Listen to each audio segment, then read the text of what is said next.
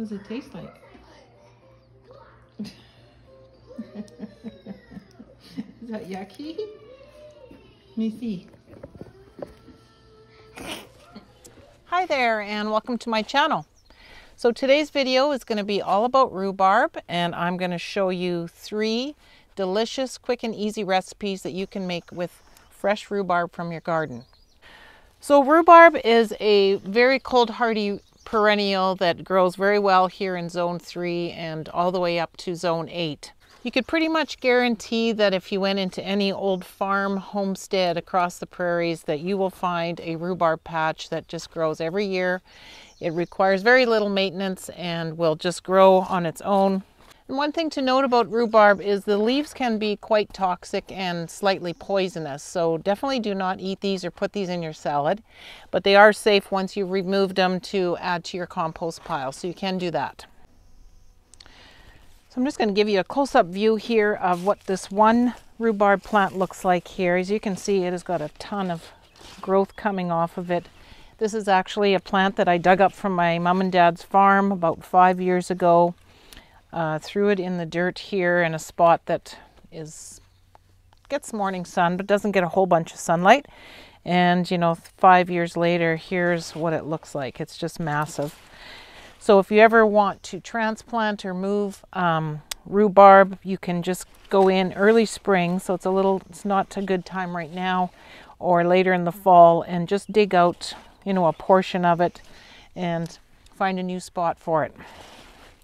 So when you're harvesting rhubarb, they recommend you don't use a knife, just reach in with your hand, go down as low as you can on the stalk and pull.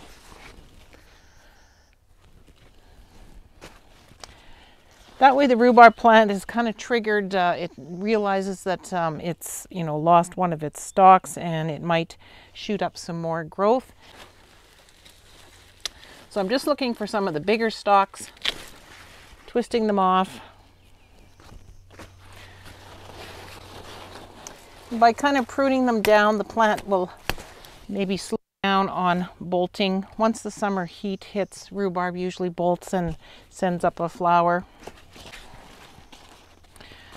Okay, so we have some beautiful stalks of rhubarb here that we're going to go inside, and I'm going to show you how to cook some of these up.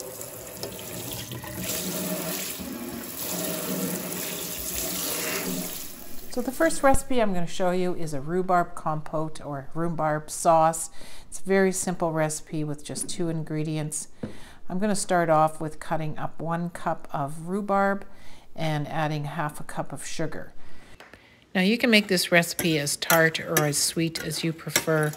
I always start off with a smaller amount of sugar, and once it's done cooking you can taste it, and if you need it sweeter you can always add more. So just let that sugar and rhubarb sit for about 10 minutes so that some of the juices come out and you don't have to worry about it burning. Then just turn on the stove to a medium-low heat and bring it to a slow simmer. So once it starts simmering, you can just turn it down to low heat and let it simmer away for about 10 minutes or so until the rhubarb has fully broken down. And at this time you can add some spices or flavoring if you'd like. You could use nutmeg, cloves, cinnamon, maybe even some fresh ground ginger. I'm going to add some vanilla and a little bit of cinnamon to mine.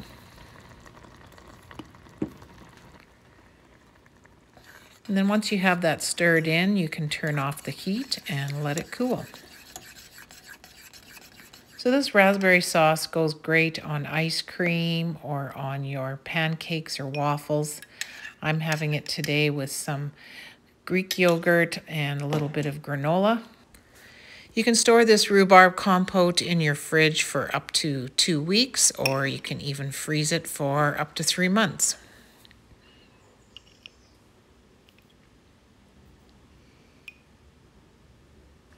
The next recipe we're going to make is a rhubarb strawberry chia jam.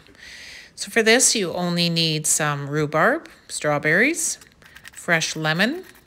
I'm going to be sweetening it with honey today. You can always use white sugar or coconut sugar, and chia seeds. So the first thing you need to do is just chop up your rhubarb and strawberries into small pieces. In this batch today, I'm using about 2 cups of fruit. Start off by putting it into a saucepan on medium-low heat. And I am squeezing in about 2 teaspoons of fresh lemon juice.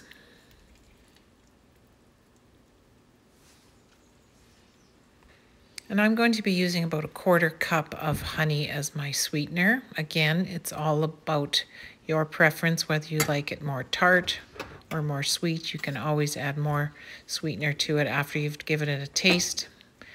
So once I have stirred in that lemon and honey, I'm going to just let it come to a slow simmer. So you then bring your mixture to a slow simmer and let it simmer for about 10 minutes. Then I like to take a potato masher and just mash up that fruit even more to get a nice thick consistency. And again, I like to add a little bit of vanilla to give it a little extra flavor. And then from there, you are ready to add in your chia seeds. So to this 2-cup mixture, I'll be adding 1 tablespoon of chia seeds. You want to stir them in until fully incorporated. The chia seeds will help thicken the mixture and give it a nice jam-like consistency. So you can then turn off the heat and let it cool down to room temperature.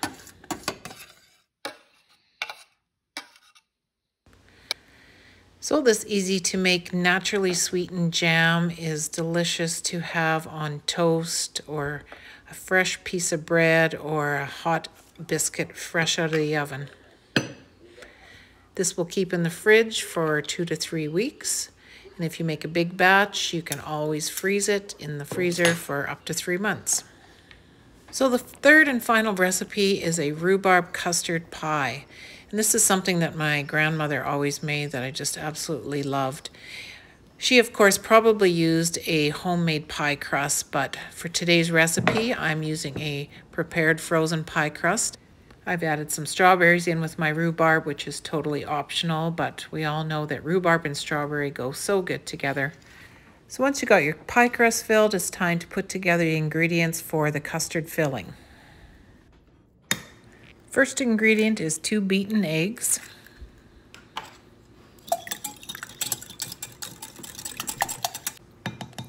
3 tablespoons of flour,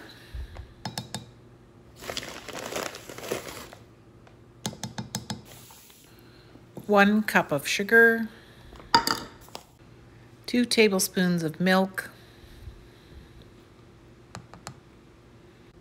1/4 teaspoon of nutmeg, and 1/8 teaspoon of salt. So you're ready to stir it all together and blend it really well until you have a nice, thick but slightly runny consistency.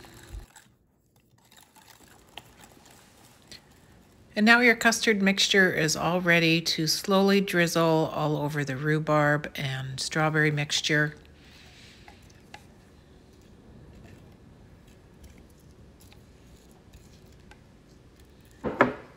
And after you've filled it up with your custard mixture, give it a good tap to make sure there's no air pockets and that custard is in all the nooks and crannies.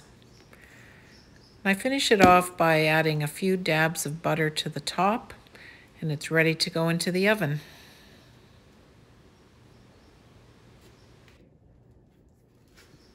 I also recommend putting it on a cookie sheet because it probably will boil over a little bit in your oven. So this goes into a 375-degree oven for about 55 minutes.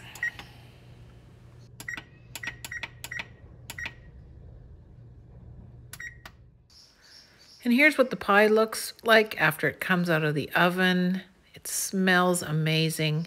And it is a pie that you do not want to eat warm, so make sure you let it cool to room temperature and put it in the fridge before serving. If you don't have time to whip up any of these delicious rhubarb recipes, remember that rhubarb freezes well. You can keep it in your freezer for up to a year. Save it for some recipes down the road. If you enjoyed watching this video on how to make some delicious recipes with fresh rhubarb from your garden, please hit that like button, I'd love to see your comments, and don't forget to subscribe so you don't miss out on future videos coming to the channel. Thank you for watching.